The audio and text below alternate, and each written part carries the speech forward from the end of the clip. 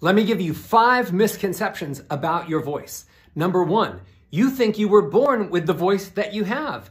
No way. You were born with an instrument, so you have to learn how to tune it and play it the best way possible. Number 2, you think you have an accent and it's not working for you. Accents are amazing. They make you sound special, unique. You need to make the most of your accent, not even think about getting rid of it. Number 3, you think if you're a woman and you have to speak to a bunch of men that you have to lower your voice way down low. That's not true. You need to show all of the range, the lows, the mids, and the highs.